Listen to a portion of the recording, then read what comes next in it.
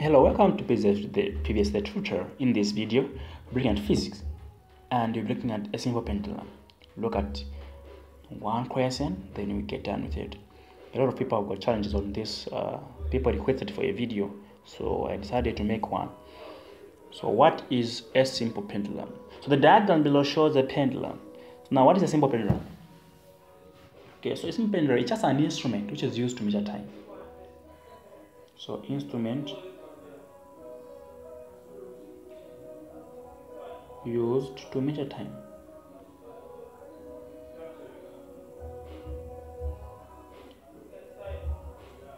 So it's an instrument which is used to measure time. It's actually very small. It's a simple machine. The bulb was found to have moved from A to B. So let me just do a simple sketch here.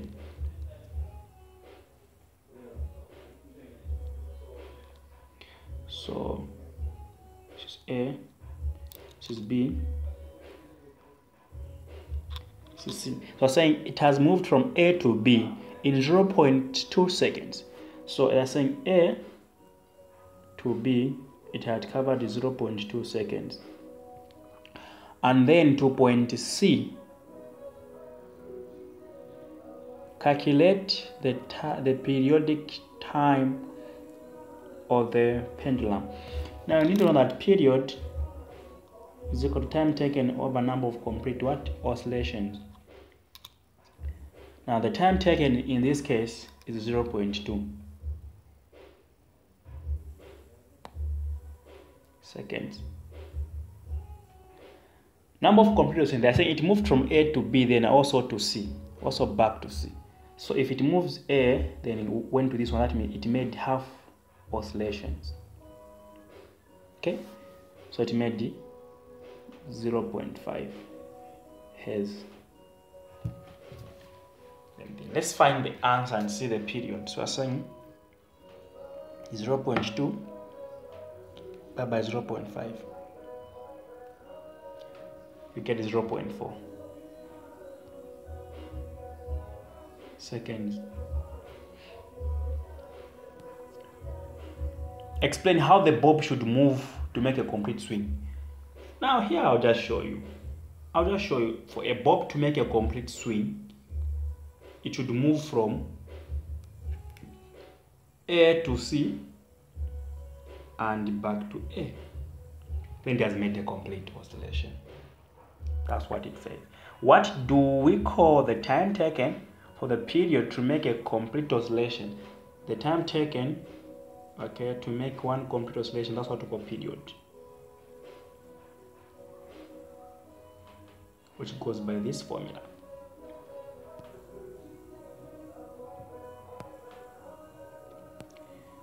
Let's look at this question. The diagram below represents a pendulum hung from a fixed point. Find the length of the pendulum. So we can see something here, that something is happening. So we have it's being hung there. Then there is this bulb here. Okay. Then from here to somewhere here, it's there. Again from there to somewhere there.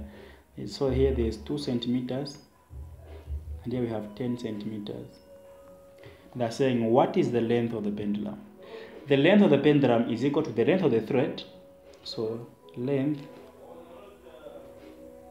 of pendulum, I'll say pend, is equal to length of the thread or string plus radius of the bulb. Now remember that the bulb has a 2 centimeter diameter. So to find the radius, you actually divide it by 2. So what you want is just half of 2, 1 centimeter. Then this 1 centimeter we add to the length of the cotton thread. So the length is equal to 10 centimeters, which is the length of the thread, plus radius, which is 1 centimeter. This will give you 11 centimeter as the length of the pendulum. That's how you find the length of the pendulum. You don't get the whole diameter, you only get the radius of the bulb, then you add to the thread length. So I'll end here, saying the diagram below shows the simple pendulum that oscillates between A and C. It takes 2.05 seconds to go from A to C and back to the midpoint. So they're saying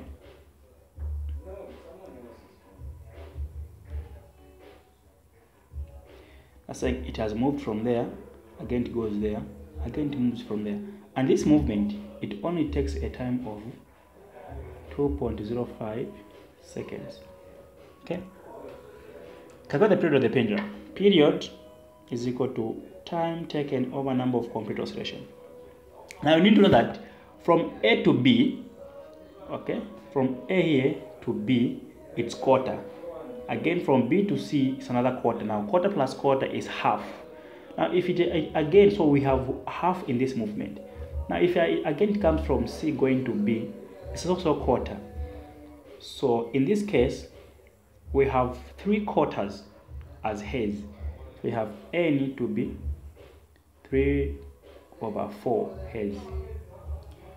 And you must know that 3/4 is the same as 0.75. So we have, this will give us, time is 2.05 divided by 0.75. So we have 2.05 divided by 0.75. That will give you a period of 2.7 seconds. So 2.7 what? Seconds. Calculate the frequency of the pendulum. Frequency is equal to 1 over period. I can't use the other formula because it used to give me the same answer. So frequency is the reciprocal of period, and in this case 1 over period is 2.7. So this will give me just 1 over 2.7.